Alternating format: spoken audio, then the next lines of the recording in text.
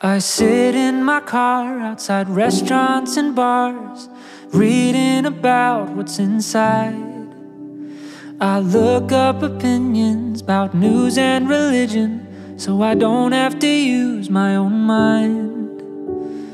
I should call my friends, but I read their posts instead. Like dancing a waltz with no partner, nobody's holding your hand. Like singing duets as a solo, the harmony's just in your head.